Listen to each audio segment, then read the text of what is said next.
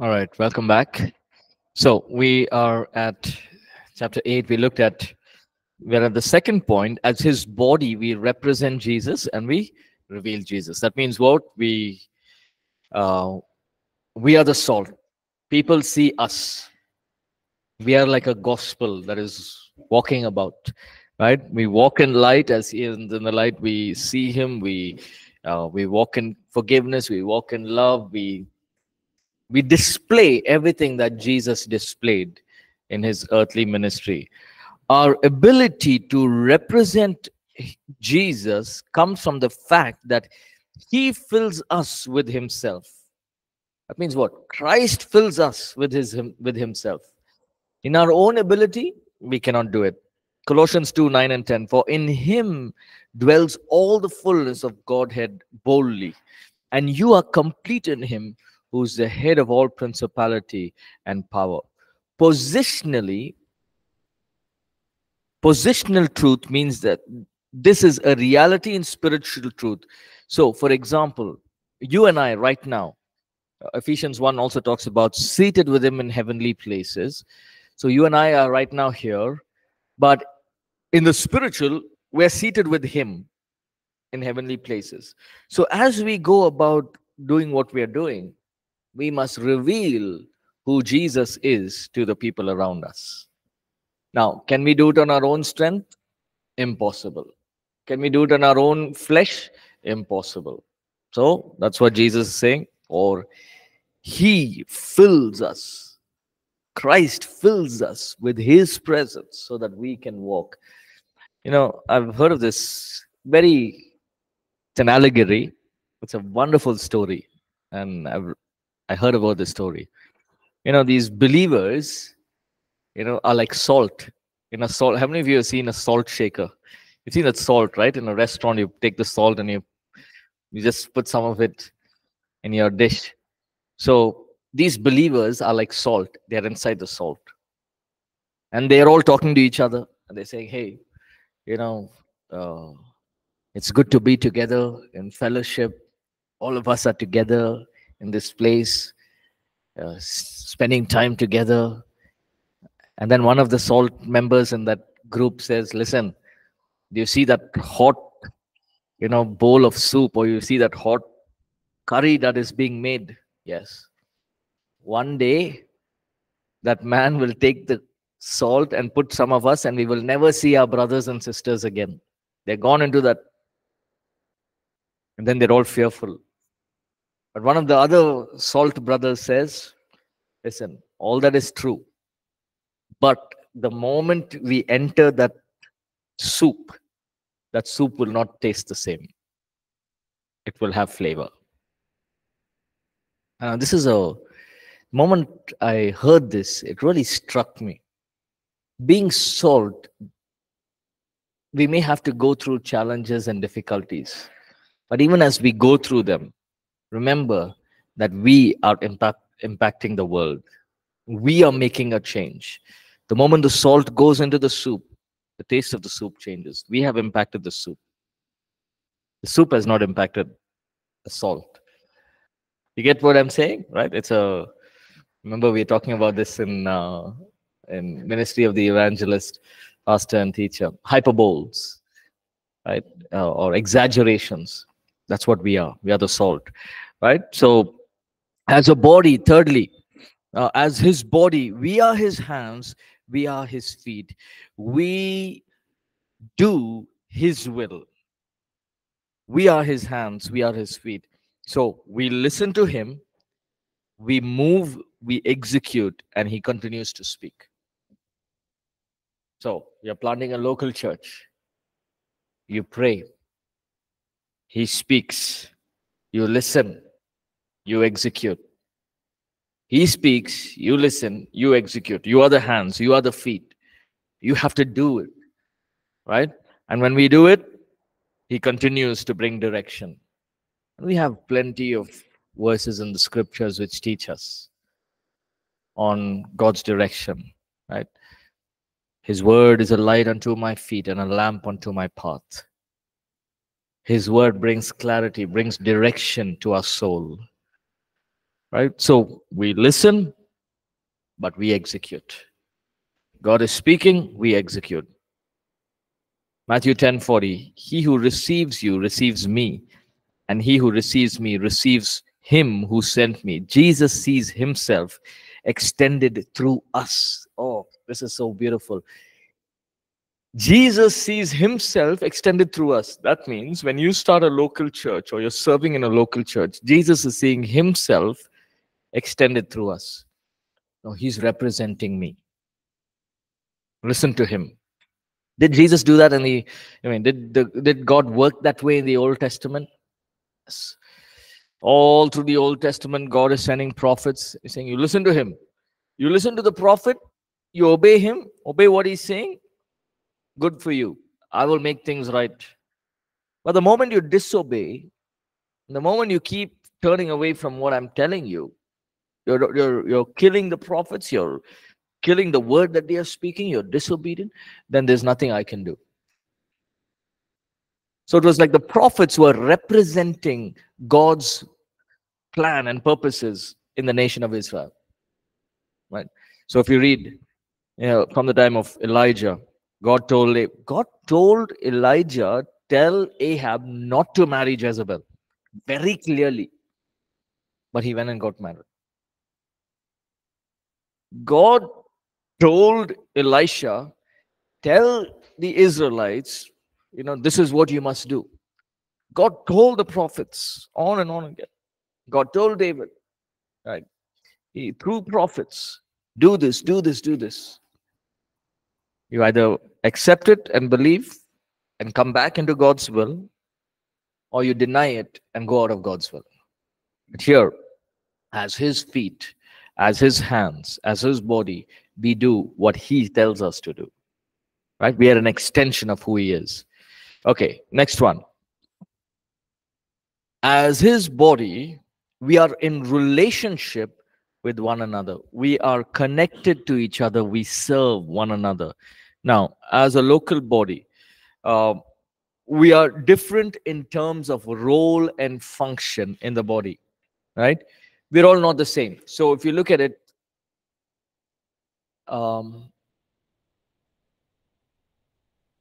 it's like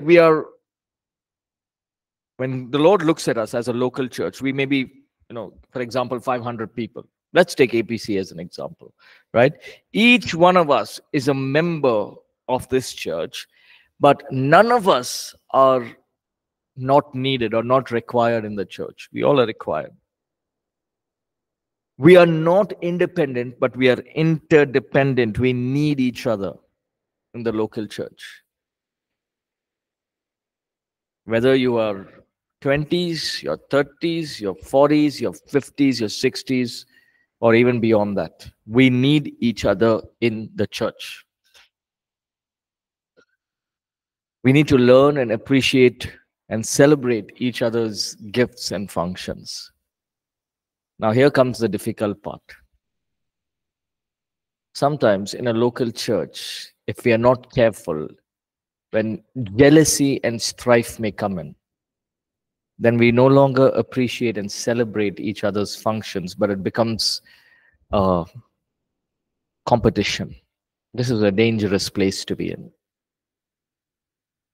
For example, if I know that another person is a good teacher or a preacher, as a leader, I must give them opportunities.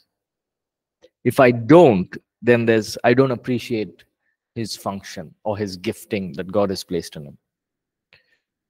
Right. Now, I'm not saying immediately give them high or the biggest opportunity that's available. No, but we start small. Give them small.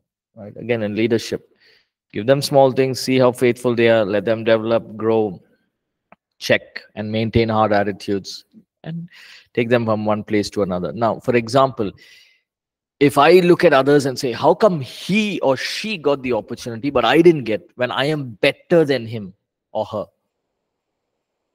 The moment I think that, I've allowed the enemy to bring competition and jealousy and strife into my heart. So I need to come to a place to understand that as a local church, I must complement each other. I must complement and appreciate the gifts that you have. Right?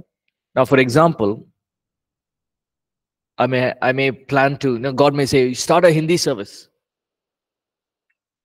So now to start a Hindi service, we have to plan. So what do I need for Hindi service? Hindi people, Hindi volunteers, obviously. I need somebody who can translate. I need a good worship team who can sing Hindi songs. I need people who can minister in Hindi. Just because I preach in English doesn't mean I can handle the whole Hindi service. Right? Example. So I need somebody who can speak in Hindi, translate, many things involved, worship, everything, translation of the sermon notes, many things involved. So I need to complement each other. I need to look at people's gifts and talents, and as a local church, appreciate it. That way, what are we doing? We're building the local church. Hey, you are good at, maybe you're good at responsibilities. So you become a team leader for this team. I'm appreciating it. It's not that I'm saying, okay, you do something very small for now, or it's okay, I'll give you an opportunity next year. No, again, it depends on the role, but you're recognizing people's gifts and functions. Next, we are not to be envious of somebody else's gift, role, and function. Just because a person is leading worship, now I must not be envious of him or jealous. Hey, I want to lead worship. It's a good desire, right? So we have to plan and prepare ourselves to become a worship leader. And then you leave the results up to God. If your heart is right, remember this: God will take you and use you. Very simple. There may be 1,000 people better than you, but if you have the right heart, if you are in right position, you've aligned yourself to God, God will handpick you and use you. I am telling you this. There may be people much better than you.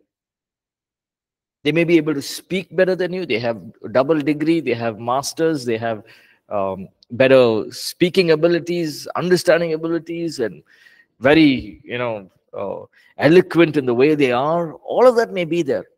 But God can zero in on you and choose you for something that He has called you for. But your heart should be in the right position. Remember that. Don't think too much of yourself. Don't think too less of yourself. God, if I have to become a worship leader, I'll prepare myself. Learn the instrument, learn how to sing, do everything. If an opportunity comes, I'll take it gladly. If an opportunity doesn't come, I will wait for that opportunity, and I know you will give it to me. That's the right place to be in.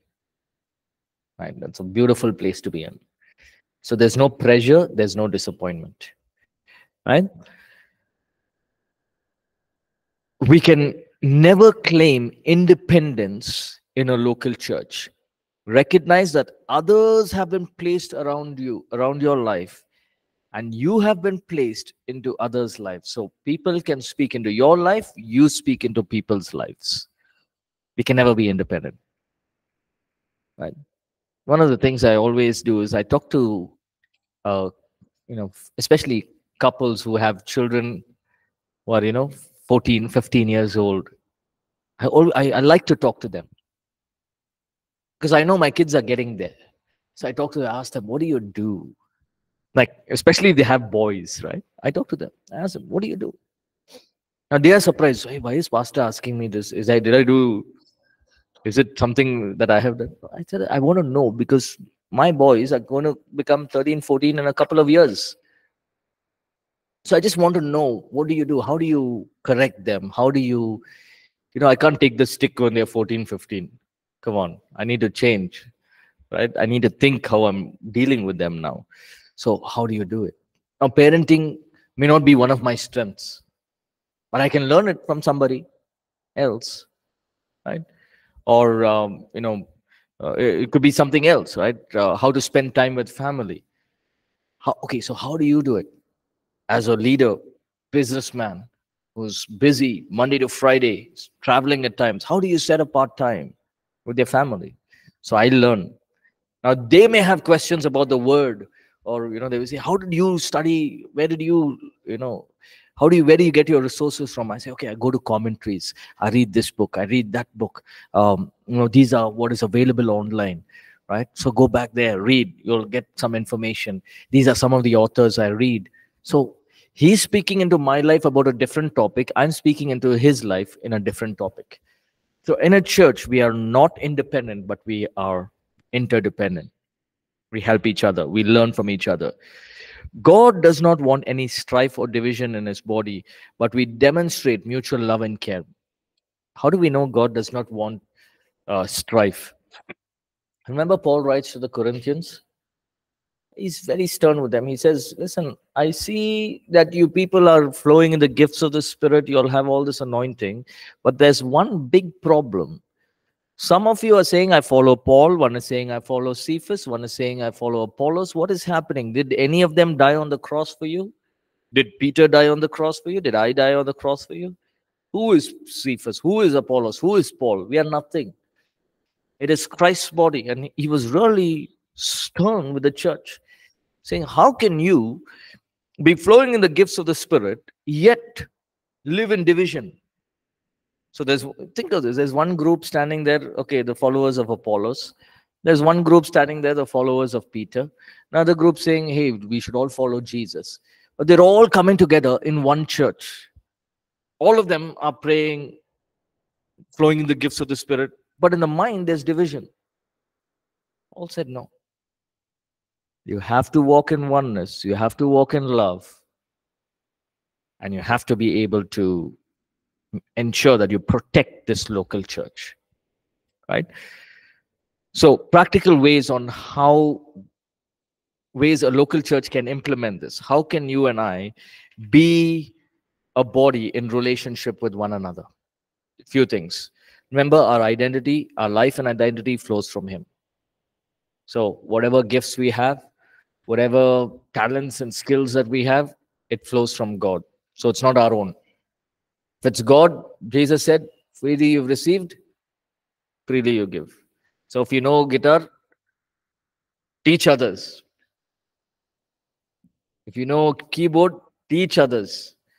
Now I know, especially I used to teach music, and when people don't get it, we get really upset. Yes, many times I would teach people. So you have to play this chord like this. They will do the opposite. I'll say, why is it so difficult for you? Put your finger here. That's all you have to do. But they may not get it right, and then we may end up getting upset. But remember, the gifts that God has given you it flows from him. We need to be patient enough to learn to handle ourselves and teach other people.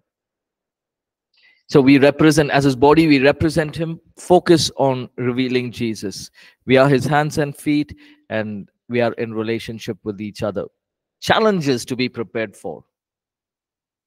We have to do all of this, but there's going to be challenges. One, culture and social backgrounds.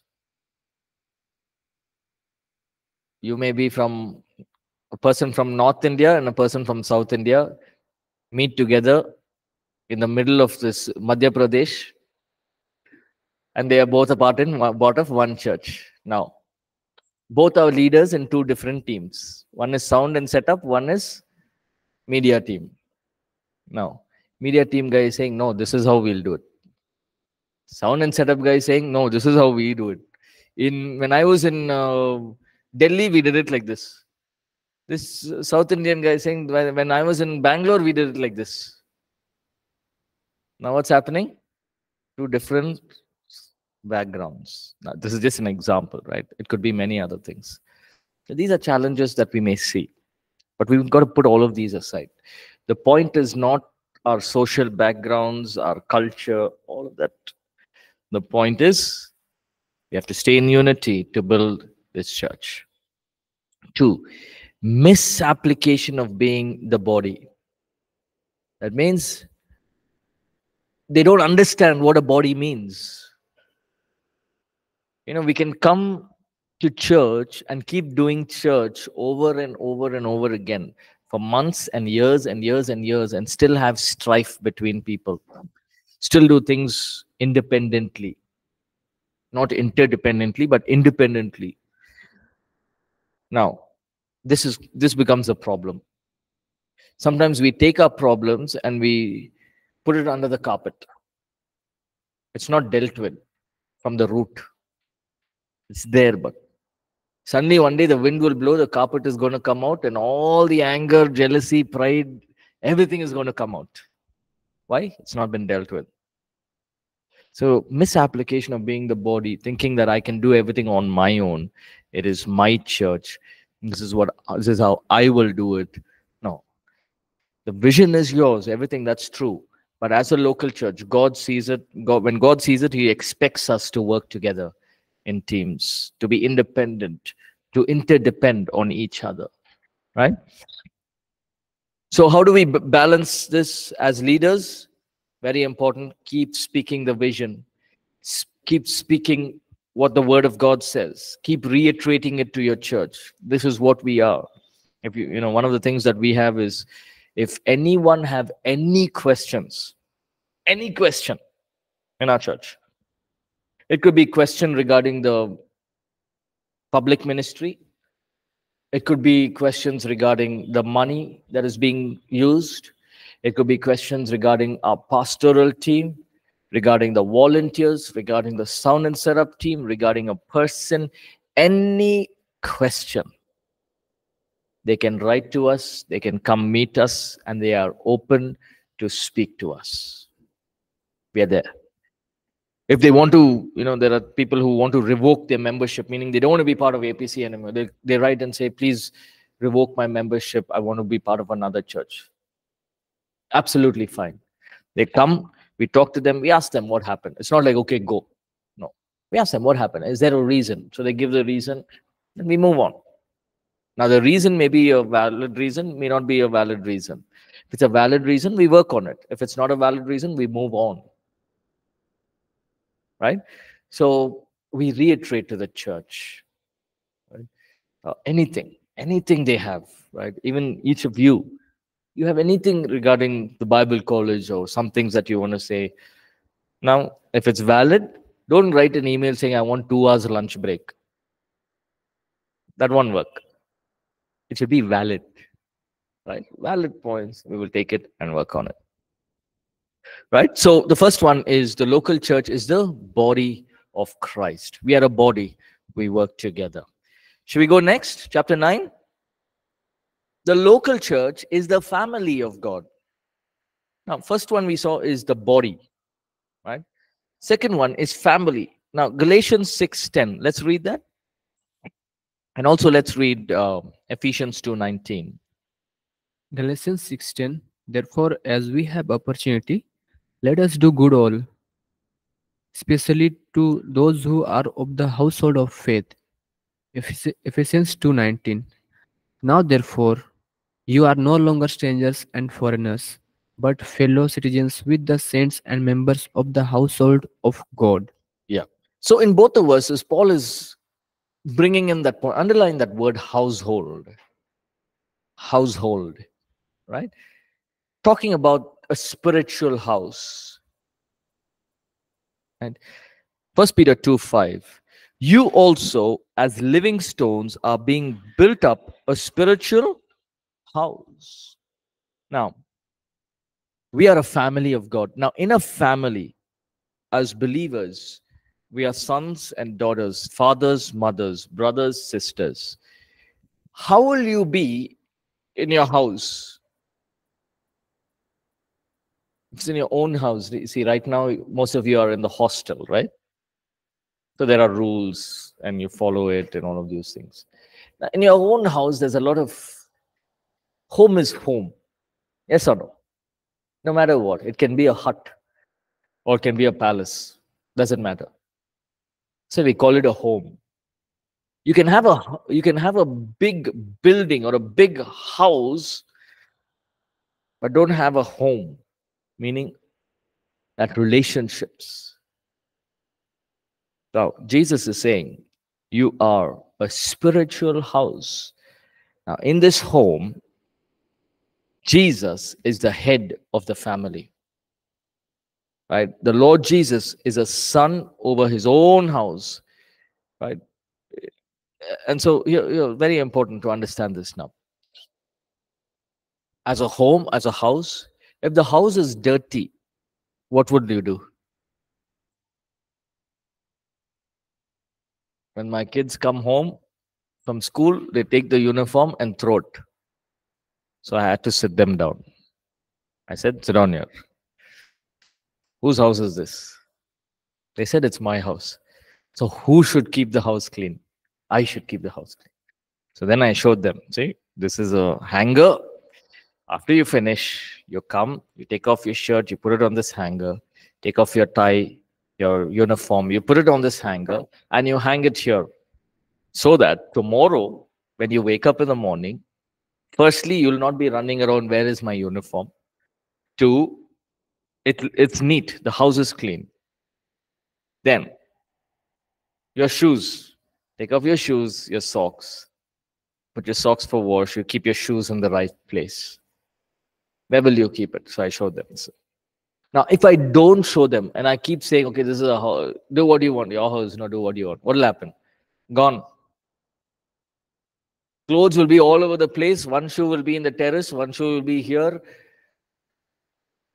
Everything will be a mess. So if I don't teach them, I can't blame them. I have to blame myself. Right? So for example, while growing up, and I was sharing this with my son recently, my elder one, I was telling him, when we were 10 years old, as growing up as little boys, we would eat, we would wash our plate and keep it. It's a habit from 10 years old. So now it's automatic. Even if I don't want to do it, it's just automatic. Sometimes, our helper comes home. There's nothing to wash. Because it's a habit. So I would have washed it. I say, okay, it's already washed. You see, because when some things are instilled in you, it becomes a habit. And you know that in a house, this is how it should be. Now, if I don't clean up my act in my house, it is my problem. People will look and say, hey, who are your parents? Why didn't they teach you? Didn't your parents teach you? Right? So in a house, Jesus is the head and the local church is the body. So how much more must we keep this body clean? Three important applications of the local church being a family. In a family, we must have a proper way to conduct yourself in the family. God's people need to be taught and trained how to be part of the family. We have to train them. We have to teach them. There are things we must do. There are things we must not do. Just look at it in a practical sense. In a house, in our own homes, there are things we must do. There are things we must not do. Right? Some of the things in my house now, especially in my house right now, there are a lot of rules. Because if there are no rules, my boys will do anything they want to do. So because of the rules, they know whether that is there or no. This is a rule. They know it. It is set. They know test exam time, this is what you must do. They know that if there's no exams, you can do this. So we must train our children in the natural. The same way in a local church, we must train the people on what you must do, what you must not do. The house of God, if there are no boundaries, the house of God will be a place of chaos, rebellion, and confusion, just like in a regular house. So we have to teach them proper way to conduct yourself. Conduct yourself. Sometimes, I go for house visits and I take the kids and go. Through the entire journey, I tell them what to do, what not to do. Because now you're going to somebody else's house. You're going for prayer. Prayer time, Don't keep coming and saying, Dada, Dada, coming and disturbing. So they used to do it when they were small, but I tell them, see, now you're grown up. These are the things you must do. And so they know when I go to a certain person's house, this is how I must behave. It's something that we are teaching them. And as they grow, they will learn it and it will be instilled inside of them. So we have to do it for our people in the church as well, because we are a family. Now, if I don't have that sense of family, I'll say, you do what you want. No, we must be able to teach them. 2, boundaries between the natural and the spiritual. Now, there is a natural and a spiritual. For example, see this example here. Before that, we have to walk wisely as we balance and draw a clear line between the spiritual family and the natural family. Now, we have a natural family, and there are things that we do there, and there is a spiritual family, and there are things that I do there. Now, not necessarily what I do in the natural family, I should tell everyone in the spiritual family. No. Right? We need to balance. So, for example, someone cannot say, I am your spiritual brother, so I can move into your house and live there. Now, to tell you the truth, I don't want anyone living in my house. You can be a brother, spiritual father, spiritual brother, spiritual mother, 20 years, 30 years in Christ, unless it's something that is, they really need a place and they, life and death situation, then of course, yes. But otherwise, my home is my home. I want to keep it as my home. Right? Some of you may agree to it, some of you may not agree to it, but that's how I want it to be. Now, you cannot say, I am your sister in the Lord, therefore I claim all your natural inheritance. So I cannot go to Vimal and say, Vimal, I'm your brother in Christ, so for now, since you've started this church, you give me the church, you go home. Vimal will say, for what? I did all the hard work. I did all the running around. I started the church. It's my vision. No, I'm your brother. You give it to me. You go become something else. You do, media. Look at media. Since you like media, you do media. Can I tell him that? I can, but I'll be foolish to tell him that. Right? So, because there are natural boundaries. And there are spiritual boundaries, which I have to maintain and learn to maintain that in the right way. Thirdly, a family has culture, values, purposes, and dreams together. Right? Just like in a home, a family has culture. Some houses, you take out your footwear, get in. Some houses, you can just go in with the slippers or with your footwear. Some houses, everyone around the TV eating. On my house, you better be sitting on the dining table and eating. There's no TV and all while eating. There's a place, you sit there, you eat. There are certain things, there are certain cultures that we all follow. And now in North India, when we go for missions, they give us the food and we have to sit down. Within 2 minutes, my legs pain. I'm not used to sitting down. But it's okay. I have to be, where I am. I have to, understand the culture and be how it is. Right?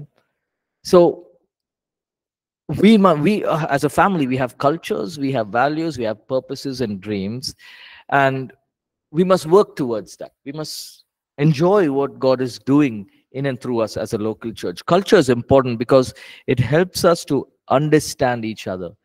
We define ourselves through the values, purposes, and dreams that we have as a local church. Now, APC has a certain culture. There may be 10 or 100 different very good churches in Bangalore. They have a different culture. Now, APC's culture is this.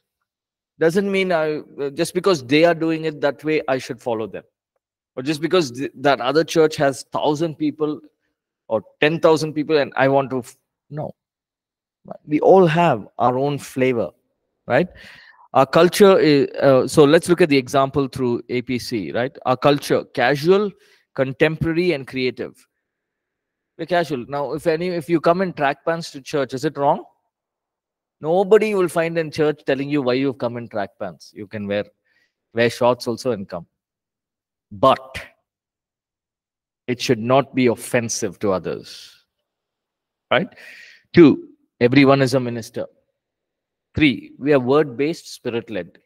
We'll go by the word, we go by the spirit. Very simple. We are spiritual yet practical. We want to evangelize to people. Practically, we go about doing it. Active, energetic, and dynamic. What are our values? Integrity. Number one value is integrity. Some things that we always stand by is be truthful in what you're doing. If nobody is watching, God is watching. Integrity. 2, excellence. Give your best in what you're doing. Stay on the leading edge on what God is doing. Opportunity for everyone. Unity and cohesiveness and relationships. So these are our values. And we keep, we add to these values. We keep trying to reiterate these values into our lives. What are some of our purposes? To glorify and exalt the name of Jesus. APC is not a work of man. It is not a denomination, but it is the work of the Lord and His Spirit, and the work of the Holy Spirit working through His people. So it's not about a man. It's not about one person. It's not a denomination. It's not about the organization. Even though we are an organization, even though we have a church office, we work as an organization. But our whole objective is to glorify Jesus. 2, to make an impact. Be salt and light everywhere. 3 is to equip every believer to be a minister. What is our dream? To raise up 5 strong local churches all across the city with an attendance of about maybe 50,000 people. Now, remember I told you about dreams? Nobody can stop you from dreaming. So written here. 50,000 people in each location. Can anybody stop us from dreaming? Nobody can stop us. Now, some of us may be thinking, how is this possible? I just went to, church and came. How is it possible? Nothing wrong in dreaming. Did God say no? You have the vision, you work towards it, God will get it done. Right? So you have the vision. Our dream is to have 50,000 people at each location, 5 different locations.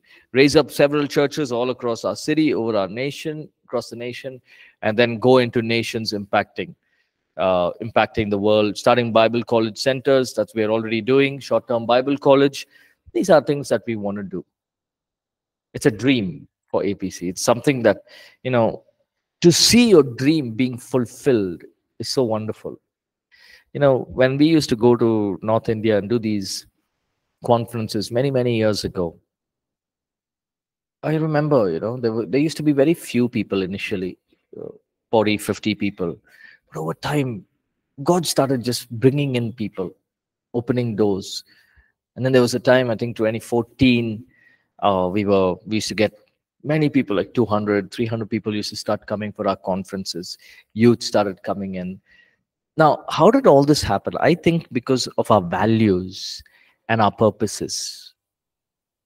Our value was integrity and excellence. Whatever we did it with integrity. In terms of money, in terms of relationships, when we worked with pastors in different parts of North India, excellence, integrity, giving everyone opportunity, unity. This is the values that we always carry. And the purpose also was there for sure. It was not so that we can grow and APC's name goes all across India. No.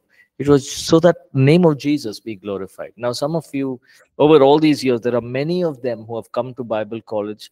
They've graduated, they've gone, and they've started their own churches. We don't even know. They started their own ministries. But the name of Jesus is being glorified. They studied with us 2 years, 3 years. They've gone back. All they know is, I went to APC, I studied there. But they have their own ministries. So our purpose is not to, have the name APC to be built, to be strengthened or to be, exalted everywhere. It is not that. Our purpose is to make the name of Jesus prevalent wherever we go. 3 important family practices in a local church. Walk in brotherly love. 1 Thessalonians 4:9 and 10. Let's read that. Brotherly love, you have no need that I should write to you, for you yourselves are taught by God to love one another. And indeed, you do so towards all the brethren who are in all Macedonia. But we urge you, brethren, that you increase more and more. Yeah. Concerning brotherly love, you have no need, meaning we urge you, brethren, that you increase in brotherly love. In a family, we increase in love, right? We increase in our love for one another, we care for each other, and then we give others more preference than for ourselves. And secondly, keep the unity and fellowship of the Holy Spirit, Ephesians 4:3, endeavoring to keep the unity of the Spirit in the bond of peace. Look at this Greek word saying spodazio, means to use speed, to endeavor, to be diligent in keeping the unity. Make every effort to maintain unity in the household. Now, listen, in a regular house, are there disagreements? Husband and wife, there are disagreements. Yes. Brother and sister disagreements.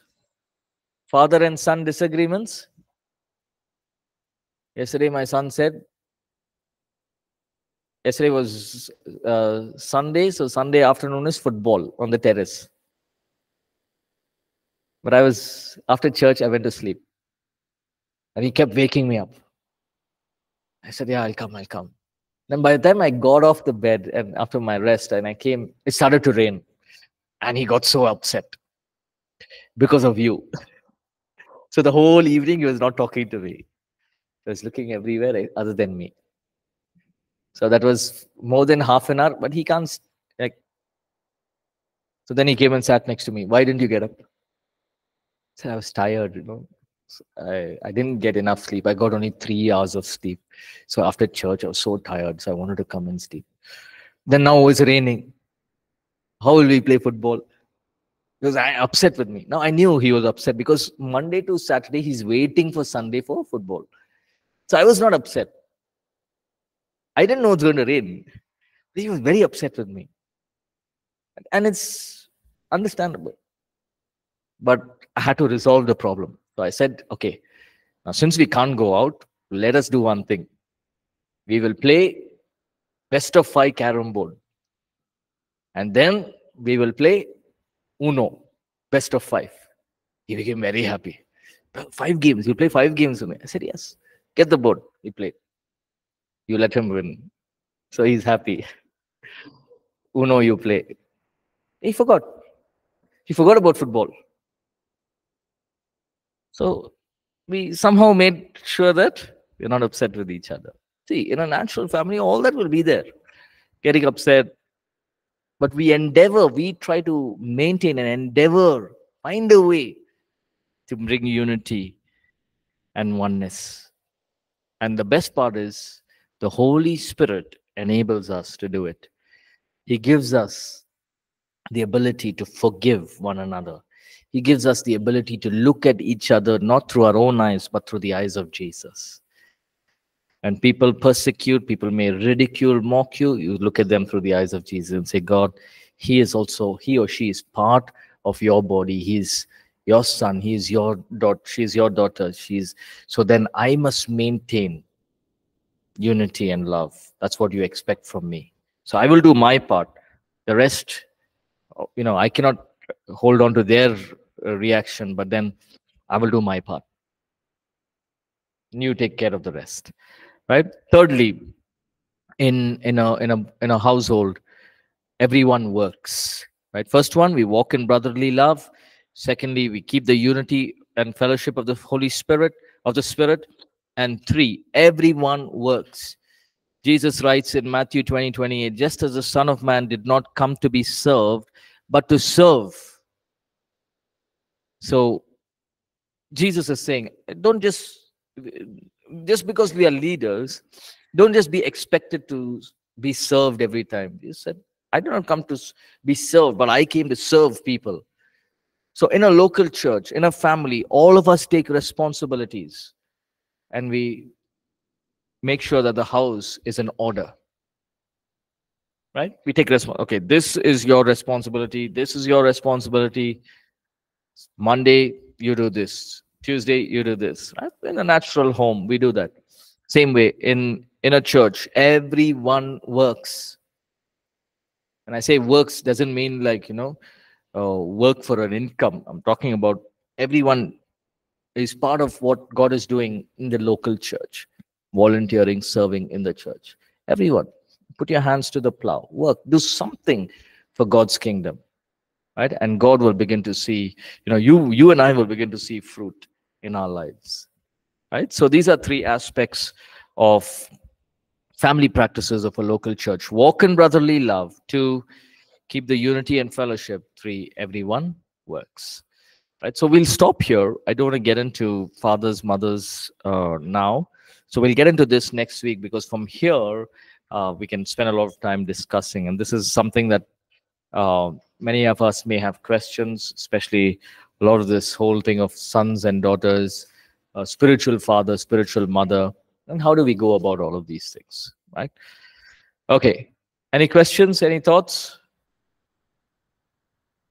Shall we close? There are no questions? Okay, we'll close in prayer. Can you just ask the question on the mic? How we can handle those people who come to church with wrong intentions? Yeah, depends on what the intention is, right? See, people will come in.